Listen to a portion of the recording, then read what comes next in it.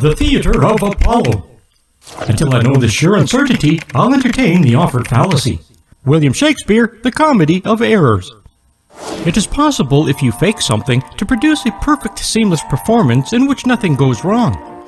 The problem here is that we do not expect everything to go perfectly at the first time, so it is better to show success, but add a few whoops moments into the script. It is precisely what the perpetrators of the Apollo fakery did. Well, they added just enough cliff-edge moments to convince the audience that the event was real and that there were excessive risks and danger involved. The Apollo missions were not real-life adventures, but a theater of deception. It is not even clear how many of the Apollo astronauts, if any, actually reached low Earth orbit. One thing certain, no astronaut ever set foot on the lunar surface, as is eminently revealed by the fake photographs and videos supposedly taken on the moon. It is a leap of faith to convince yourself that these images were captured on the moon. So a little quick excitement, suspense, courage, bravery, innovative quick thinking would all add to the drama and make the whole charade believable and, importantly, more newsworthy. There are many examples of this technique of adding near-death experience in the Apollo story, perhaps even more than would be expected in real life. Trust me, these are imagined incidents purposefully constructed to heighten the tension and increase the newsworthiness. But in reality, no astronaut ever went beyond the Van Allen radiation belts. In this video, we will examine some of the dramatic additions to the Apollo script. Apollo 8.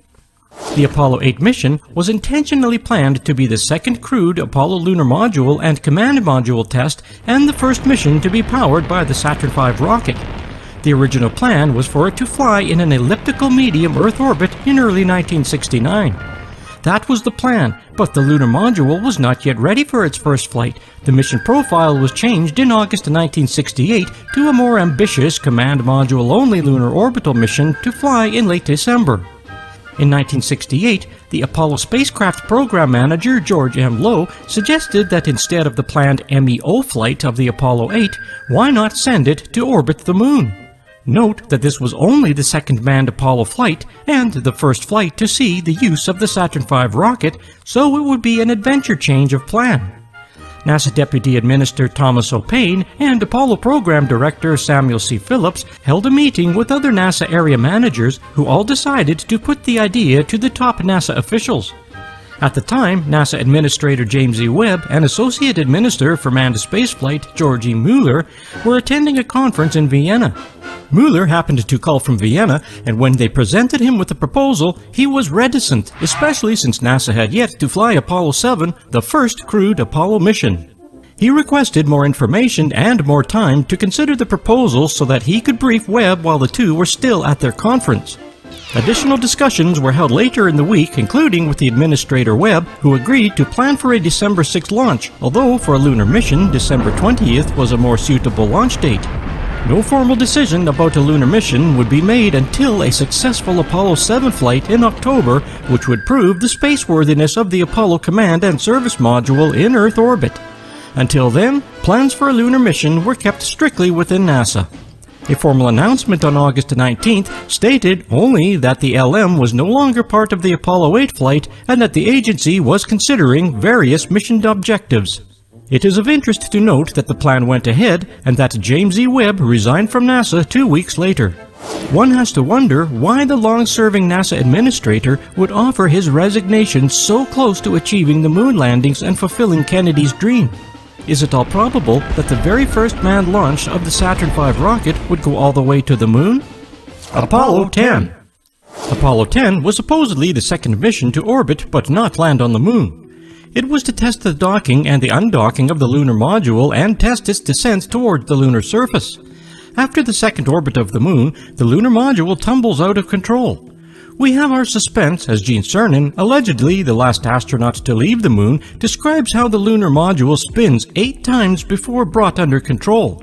According to Cernan, it was a misunderstanding between 2 astronauts regarding the position of a switch. There are 3 very different versions of this event as described in this paper by AWE 130. Apollo 11. The Apollo 11 mission, in which Neil Armstrong was supposedly the first human to pilot a spacecraft to land on another celestial body. Does it happen without incident? Well, of course not. The media and the public do deserve more excitation than that. As Apollo 11 was in a powered descent to the moon, we had the 12:02 alarm from the computer. A moment of high tension, decision, go ahead or abort the moon landing. This manufactured tension is summarized in this video from the Wall Street Journal. This video also provides a good overview of the onboard Apollo computer. The alarm was supposedly triggered due to the onboard computer becoming overloaded and rebooting itself. Seemingly, nobody knew why, so we have high tension on the very first ever descent to the moon. The situation was further exacerbated by the decision of Mission Control to ignore the computer and go for the landing. The suspense is heightened by the communications that were periodically breaking down at the critical point of the powered descent to the lunar surface. So the story goes that Armstrong decided that the onboard computer was about to land the module in a boulder field, so, like our childhood hero Flash Gordon, he decided to land the module by himself. This BBC News item shows the last 13 minutes to landing on the moon using the capsule communicator Capcom Charlie Duke's audio loop. To add to the suspense, he was critically short on fuel with only 60 seconds worth left to complete the landing. You couldn't make this up. Contrast this with the fact that Armstrong had been unable to control the Earth-based simulator of the lunar module with any degree of competence. He barely escaped with his life, as he managed barely to parachute to safety as the craft plummeted to the ground in a ball of fire. Now on to the moon? It does transpire to be easy to pilot the lunar module the very first time in your life that you get your hands on it, and when your life depends on it. The suspense does not end there, as the tension increases when Apollo 11 came to leaving the moon. Buzz Aldrin notices that a switch had broken on the control panel. This is no ordinary switch, but the very one needed to arm the engine for takeoff, nothing less than crucial. If this switch fails to operate, then they cannot turn on the rocket engine and will remain on the moon forever. A thoroughly engrossed plot indeed. Lucky for Aldrin, he has a felt-tip pen surreptitiously just the correct size required to ram into the broken switch and save the day. Apollo 12. The second supposed mission to the moon was somewhat less eventful. However, the Saturn V rocket was hit by 2 lightning strikes just as it launched. The resulting electrical surge knocked out all electrical power, resulting in the inertial guidance system being in an error state and unable to sense their acceleration and altitude changes. All looked doomed for the astronauts, but you can read about their actions in the NASA report. We certainly know that the lightning strike was real, as it was witnessed by thousands of observers at the launch pad and captured on the launch camera as shown in some of these NASA videos that are online. We may infer that the rest of the story is probably correct except the moon landing sequel. Apollo 12 became less interesting as Alan Bean at the start of the moon EVA destroyed the TV camera by accidentally exposing the Vidicon tube to the sun. So now there is no color TV camera available on the lunar surface. The public had to follow the whole adventure with no TV coverage of the mission but only audio. This lack of TV coverage resulted in moon missions losing the attention of both the general public and the mass media. Apollo 13.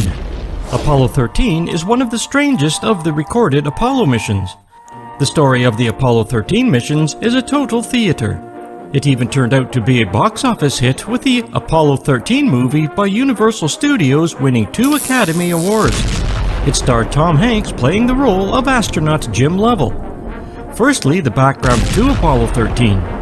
Apollo 11 was perhaps one of the widely reported events in history with a TV audience back in 1969 of about 650 million worldwide.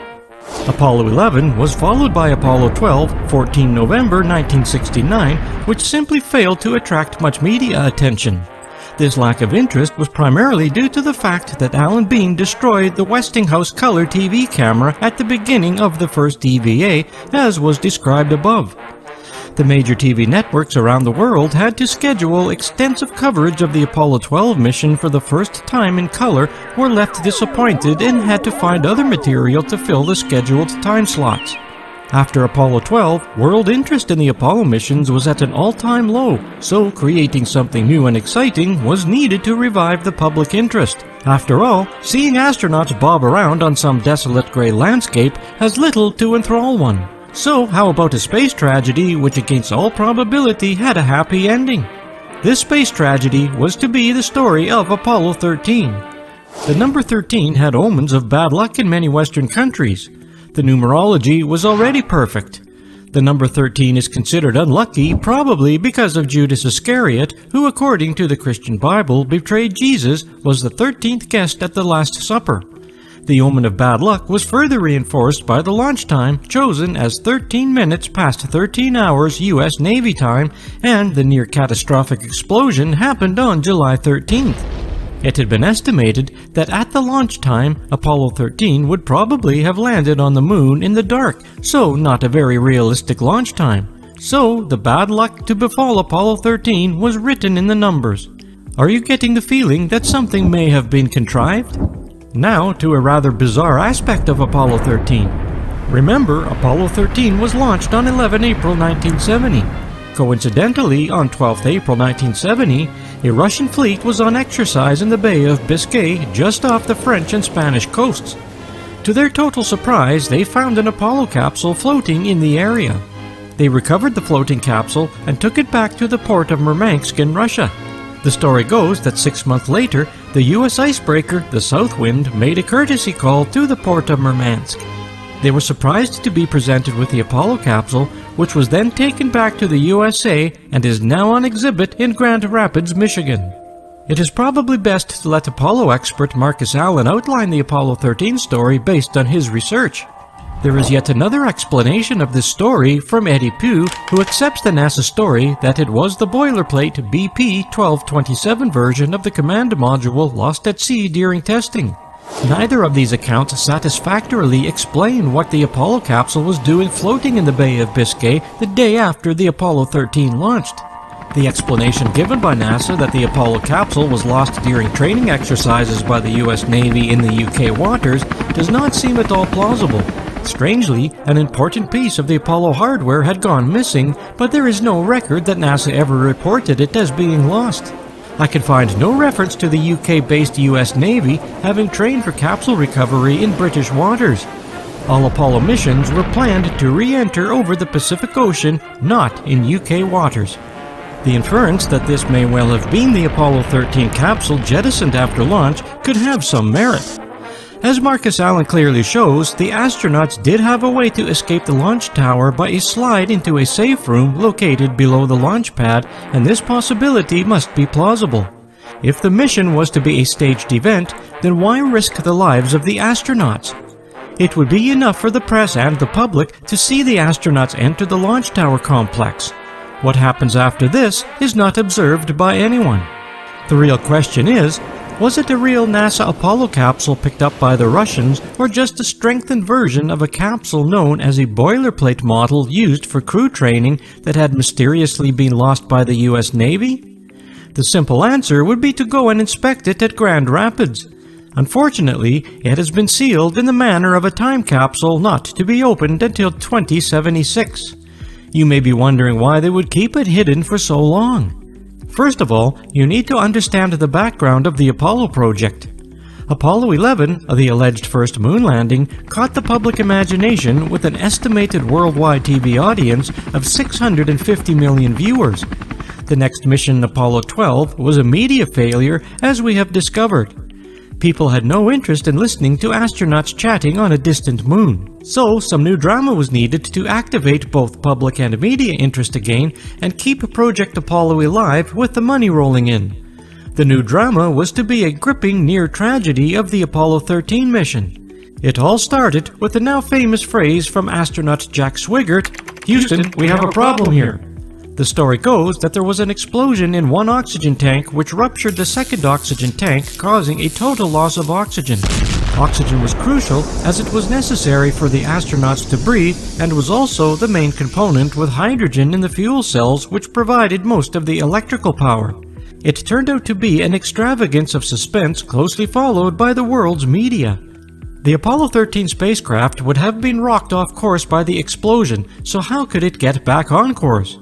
The Apollo guidance system relied on continuous incrementation and could not fix its position by absolute reckoning. After the blast sent it off course, it would have lost its current location and would have been unable to establish its new position autonomously. There is a video from Xavier Pascal which examines what might have happened. Finally, there has always been one aspect of the Apollo 13 story which puzzles me. First, the background. The Apollo project had many technical challenges concerning the heat emanating from the sun. In direct sunlight, the temperature of exposed items in space and on the lunar surface rose to 250 degrees Fahrenheit or 121 degrees centigrade. In the shade, these items cooled to approximately minus 140 degrees Fahrenheit or minus 96 centigrade. The crew capsule had a cooling system to dump waste heat from the CM cabin and electronics to outer space via two radiators located outside of the capsule. During the journey to the moon, the Apollo capsule was always in direct sunlight. In theory, it would heat up to 250 degrees centigrade on the side exposed to the sun. To avoid overheating, one side of the capsule is periodically rotated on its axis to expose the other side to the sun. This rotation was known as the barbecue roll, or to be more technically correct, passive thermal control mode, PTC. Astronaut Alan Bean, when being interviewed by Bart Sibrel, tells Sibrel that without cooling, the spacecraft-controlled internal temperature would rise from the climate-controlled 21°C to 120°C. Now we have Apollo 13 coming back from the moon with no electricity to power the cooling system. We see in the Apollo 13 movie that the astronauts almost freeze to death. At first, I thought this was some artistic license introduced into the film to heighten the tension, but no! Astronaut James Lovell confirms this. Furthermore, it is recorded in the Apollo Flight Journal. A better explanation of this quandary is provided in the video posted on the Apollo Detectives, so I remain confused. Apollo 14. The Apollo 14 mission was no exception to the glitch enhancement that we witnessed in the previous missions. It had two major issues, either of which could have resulted in mission failure. All was proceeding well until the astronauts were carrying out the transposition and docking maneuver. This procedure is carried out just after translunar injection. It involves the command ship pulling away from the third stage of the Saturn V rocket booster, which has the lunar module tucked inside. The command ship then flips 180 degrees so that it is facing the lunar module. Then it docks with the lunar module and pulls it free from the rocket shroud. The transportation and docking maneuver procedure is summarized in this article from Popular Science. The command service module encountered some difficulty in docking with the lunar module. Several attempts to dock the two craft together took place for almost 2 hours. The problem was with the latching mechanism. Eventually, the problem was solved, but this grave concerns that it may also be a problem when the lunar module ascent stage had to redock with the command module on its return after the lunar landing. If it failed, then the two astronauts would be unable to return to Earth and be left helpless in lunar orbit. Luckily for the astronauts, the latching mechanism worked perfectly on their return trip. The next fabricated glitch occurred in lunar orbit when the lunar module's computer received an abort signal from a faulty switch.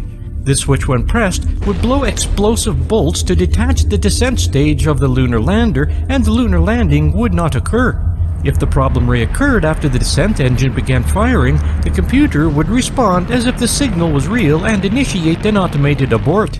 The ascent stage would then separate from the descent stage, the LM ascent stage would have to return to orbit, and the lunar landing aborted. So we have a second critical issue, which would mean that the mission to land on the moon would have to be aborted. The abort switch issue was a software problem, and the NASA software engineer Don Iles, responsible for the original computer code, soon found a software fix, as he describes in this video. Don Iles allegedly found a software change to alter the computer program. The story that the software fix involved changing the computer software program cannot be correct, as the program was on fixed rope memory, which cannot be altered by software. This inconsistency was identified by Xavier Pascal, as he describes several problems with the computer software.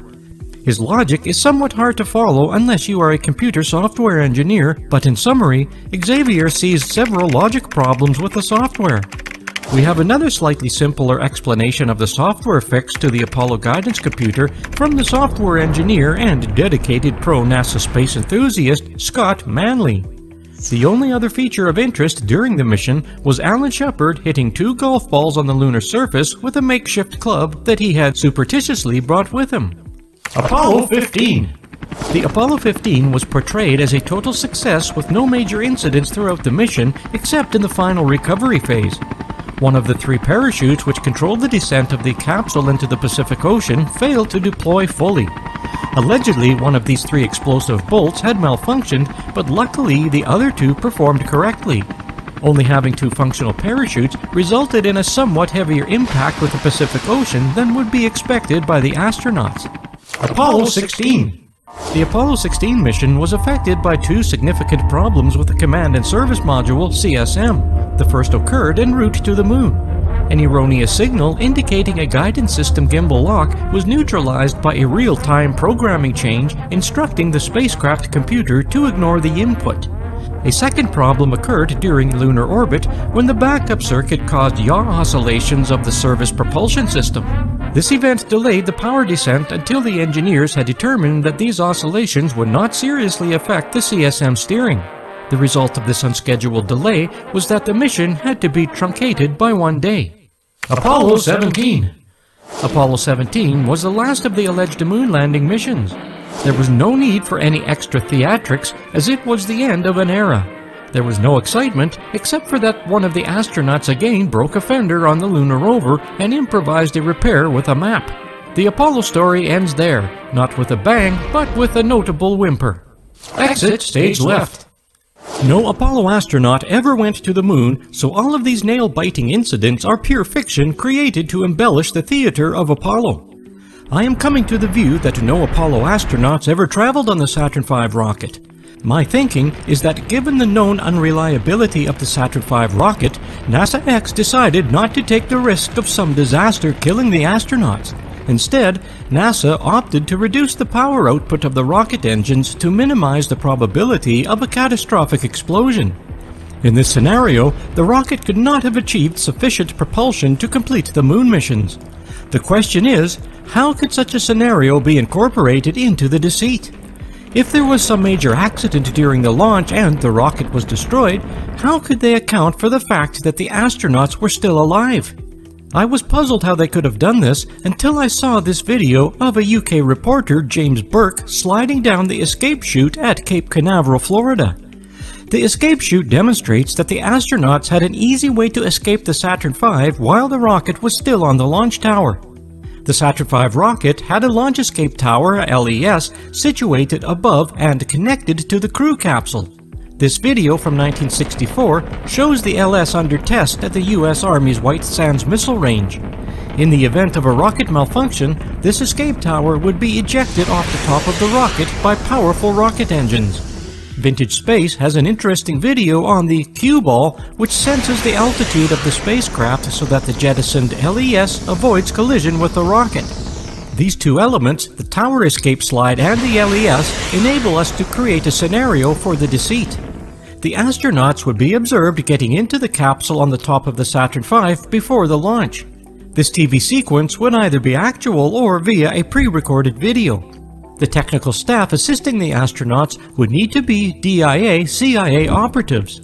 NASA X would have had several years to get their people into any crucial roles required for the deceit. The astronauts would then exit safely down the escape chute into the room at the base of the launch pad. Now the problem occurs is if there is a rocket malfunction, how to save the astronauts supposedly in the capsule. If there were no astronauts on board when the Saturn V launched, then there had to be a contingency for saving the astronauts who were supposedly in the capsule. The LES is the system that would jettison the capsule from the exploding rocket. The malfunction may occur while the Saturn V is still in sight or when it has gone out of sight of the cameras. In any case, the LS would be triggered to jettison the capsule and the supposed astronauts rescued in the Atlantic. The astronauts themselves would still be at Cape Canaveral, so any film of the rescue would have to have been made sometime before, but could easily be broadcast as being live transmission as they did for the moon footage. If there was no malfunction, the mission could then proceed, but without any astronauts on board. The remainder of the mission would be a total fabrication as described in this tome. It would seem to be an elaborate and convoluted scenario, but it would explain how it would have been possible to fake the mission without astronauts being on board the risky Saturn V rocket. I am feeling confident that this is how it must have happened, given the research which casts doubt on the power of the Saturn V rocket and the story of the lost Apollo 13 capsule. Not to mention the risk of killing the astronauts in an exploding Saturn V rocket, which, if that didn't kill the astronauts, then the Van Allen radiation belts probably would have. At the end of the fake missions, the astronauts, still safely on terra firma, would board a modified C-133 aircraft together with a new Apollo capsule. They would be taken over the Pacific Ocean drop zone, and the new Apollo capsule, with the astronauts inside, would be dumped out of the back of the aircraft and recovered by a waiting ship. Mission success! The brave astronauts are home, safe, and nobody is any wiser. Creating the Apollo videos! Travelers never did lie, though fools at home condemn them. William Shakespeare, The Tempest. In this chapter of this video series, we will postulate how NASA X created the moon sequences alleged to be live TV as broadcast to the world audience. The techniques used have remained a secret until relatively recently. There is now a better understanding of how they were able to convince a world audience that the Apollo astronauts were really in space and on the lunar surface.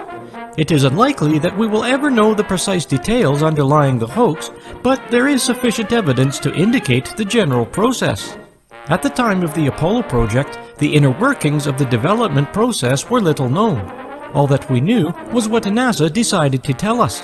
We had the minimum of information regarding the development problems and little comprehension of the difficulties or the risks involved.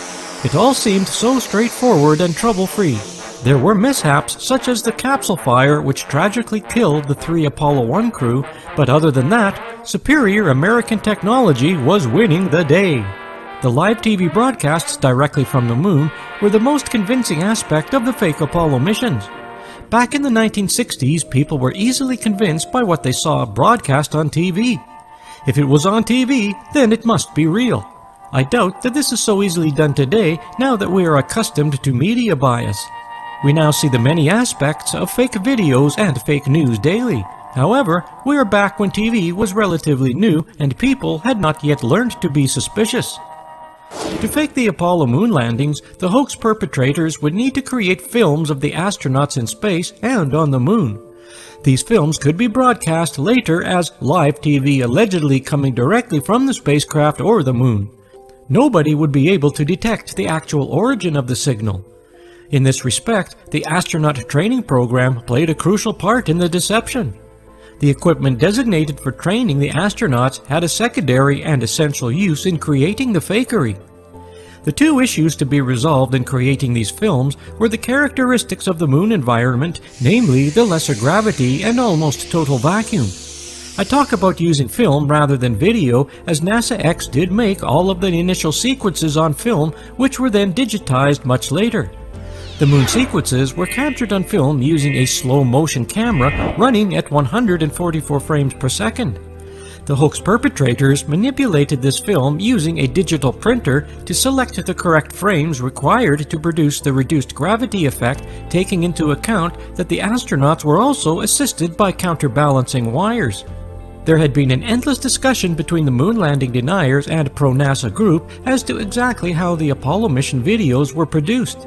There appears to be a consensus view by many of the hoax theorists that the film supposedly made on the moon was taken in a studio set here on Earth, then projected at a slower speed to simulate moon gravity. This assumption of only slowing down the projection rate is not correct, as we shall see. The actual method used is more complex, and we will be discussing this later. The other aspect of filming was that no sound should be audible in the supposed lunar environment. Not recording any outside sounds, in theory, was one of the easiest aspects of the deception to achieve by muting the microphones. Sound travels by vibrating the air, which then travels as waves throughout the atmosphere and causes the eardrum to vibrate. In the absence of any atmosphere to transit the sound, there cannot be any sound. The vacuum on the moon means that any activity by the astronauts should not be audible. As we will discover in Video 11, Exposing the Deceit, surprisingly NASA X did not always get this one right, and this is one more crucial proof of the deceit. Understanding exactly how NASA X achieved the deception is rather complicated. I suspect that this was an unintentional ploy to avoid simple detection. It involved the use of various levels of gravity assist by counterbalanced harnesses for the astronauts, coupled with a variety of projection frame speeds. The next problem was to set this action against a realistic moon background. They attempted this by using various techniques, including using painted backgrounds, front screen projection techniques, and in some cases, models. We will discuss the lengths that they went in the construction of moon models, ostensibly to train the astronauts in a variety of simulators. These moon models were actually used later as a persuasive part of the deception. I also suspect that NASA X might have finer detail models which they never revealed publicly but reserved for their use in the fakery.